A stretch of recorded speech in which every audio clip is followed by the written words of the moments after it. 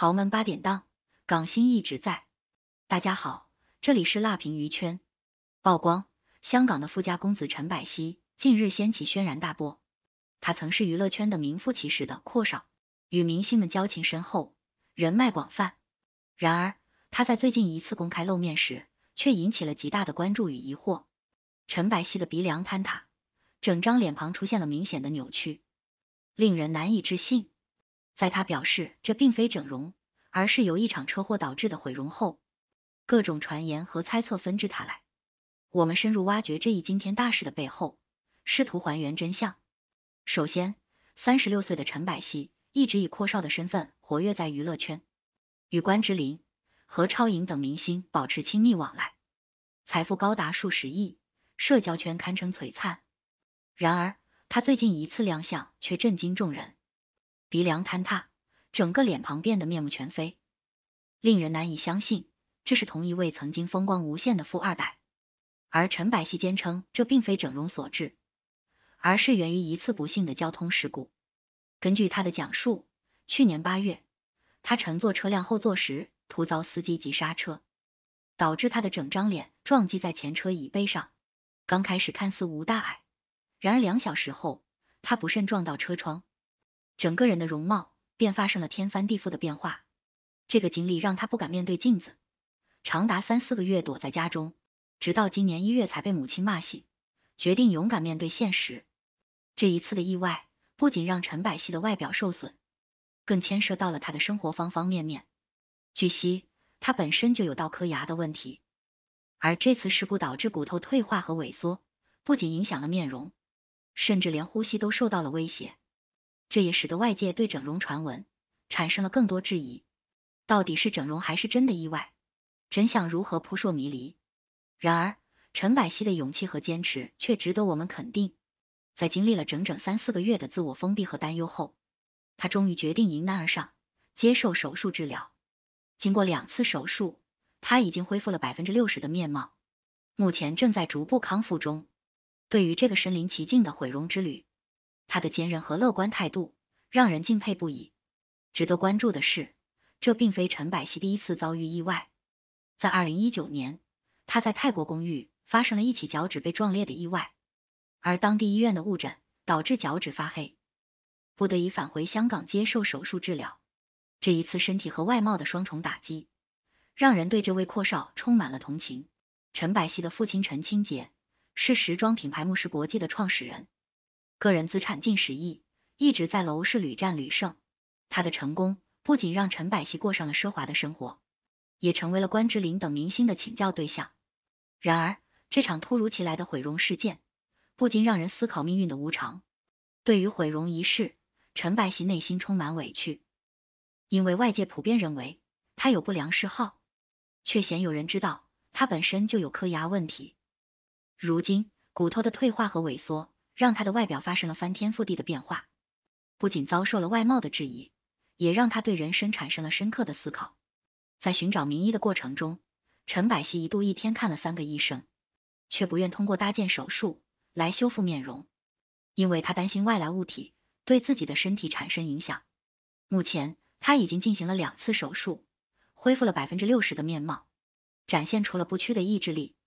而由于陈百熙私下与关之琳、何超莹、冯德伦等人来往密切，曾和关之琳传出姐弟恋，经常和女明星传绯闻的他，事业越来越顺，没想到会突遭毁容。不少人调侃，是不是被关之琳其他追求者打了，然后被迫整容吧？纵观关之琳的一生，不知多少大咖跪倒在其石榴裙下。刘德华表示，他是自己一生中最想娶的人，就连一身阅女无数的黄沾都认为她是完美尤物。关之琳的人生可以分为2部分，前半段被钱所困，后半段被情所困。身为一个富家小姐，却活生生被2颗高尔夫球所毁。1993年，大美人关之琳被狗仔拍到深夜，一人赶赴医院就诊，伤势严重。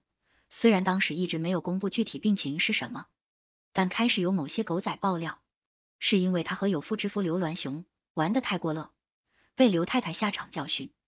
一时之间，高尔夫球成了关之琳的代名词，也成了他挥之不去的标签。即便她多次澄清新闻不实，也没人相信，只因为她在当时的名声已经算是烂透了。在香港民众的心中，她却是一个会为了钱做出这样不入流的事的人。那么在此之前，关之琳到底是做了什么呢？说到关之琳，在大众的印象中，她是一个怎样的人？好像在大众的认知中，关之琳除了绯闻，留给大众的作品并不多。关乎她的印象，大多都是一个美丽的花瓶，美而没有灵魂。即便是不认识她的人，也是听说过她的美。因为美丽，所以大家对于她的关注点永远都是她的绯闻和外表，而她本人在事业上的努力，却很少会有人留意到。或许是因为不管自己怎么拼命下功夫拍戏，都不会被人看到，关之琳的事业心也就渐渐停滞了。对她来说，或许静静地做个花瓶，才是最适合自己的事业方式。因为在事业上的不如意，所以关之琳就将自己生活的重心都放在了感情上。凭借着自己别具一番风情的气质和冷艳的大美女长相，关之琳的感情史就没有过空白，经常被人拍到与男性密会。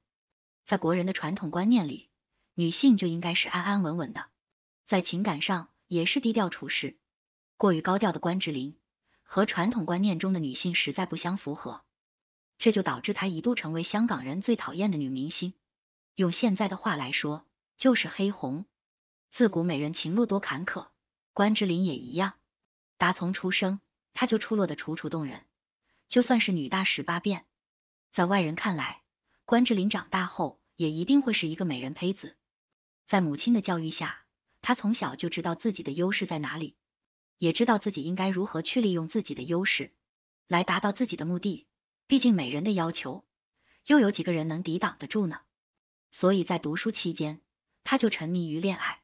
她曾经在节目里说，自己什么样的男人都试过了，美女身边总是不乏护花使者。在还没有进圈之前，她就认识一个叫文彼得的富商。那时候的关之琳还是一个年仅19岁的在读学生。在一次逛街中，文彼得无意间撞见了她，就对她一见钟情，向她展开了强势追求。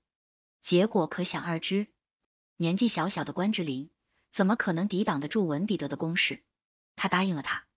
而和文彼得在一起的那段时间，是关之琳生活上的转折点。因为家庭原因，关之琳很小就出来兼职赚钱养活自己，而文彼得的到来，给关之琳带来了许多见识世面的机会，也为她后面进入演艺圈起到了一个保驾护航的作用。因为出众的美貌，关之琳理所应当的被星探挖掘，进入了香港演艺圈。在当时，许多人为了出名，都会选择走捷径，来达到一个资源置换，这背后所要遭受的折磨可想而知。相较于那些人，关之琳是幸运的，因为她有文彼得这个男友的庇护，所以她的演艺之路一出道就是顺风顺水的。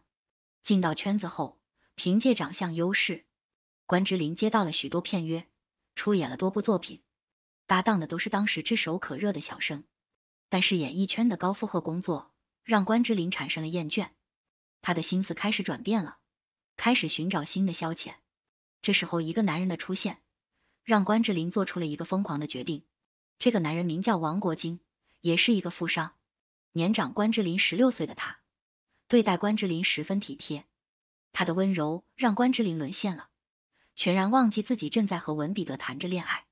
他开始背着文彼得和王国金密会，时间久了，王国金向他求婚了。关之琳想都没想就答应了。被戴绿帽的文彼得在得知关之琳背叛了自己，一怒之下就和他断绝了来往。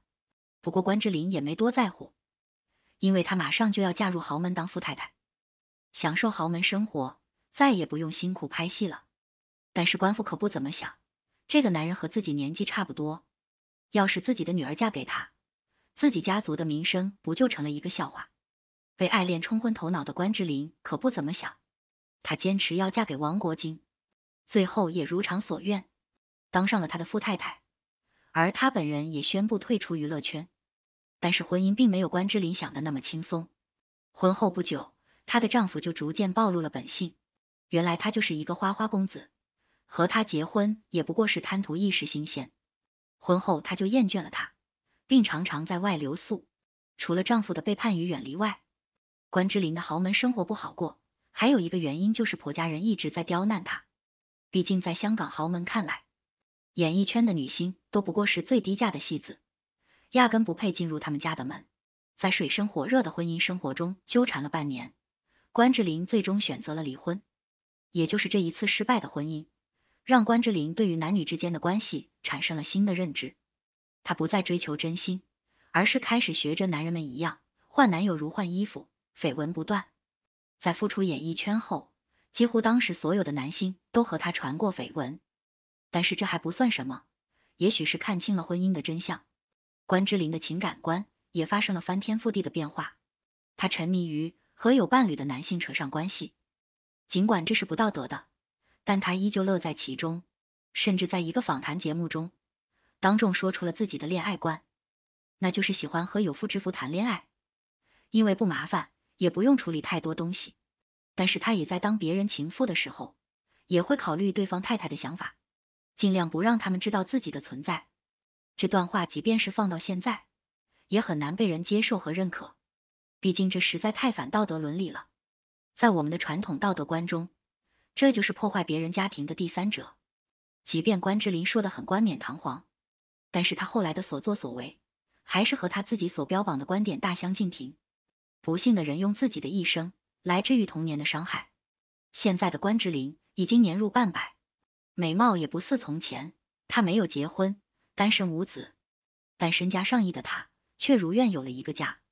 父亲去世后，她就和母亲还有弟弟一起生活，住在价值1.5亿的别墅里，每天都很开心。她追求了一辈子的有人陪在自己身边的愿望，也终于实现了。但是这并不意味着她做错过的事就可以一笔勾销，也许也是年纪上来了，拥有了稳定的生活，关之琳开始对自己的以前的所作所为有了一个反思。她多次向外界表示，自己很后悔自己当初破坏了别人的家庭，并向自己伤害过的人道歉。只是伤害已经产生了，那道伤痕也不会就此消失。关之琳用了她的一生来告诉我们，不能将自己的不幸强加于别人身上想，要摆脱童年的创伤，还是得要自己一步一步走出来。好了，今天的视频就到这里了，欢迎在评论区留言评论，请多多订阅和关注，我会持续为您带来更多精彩内容。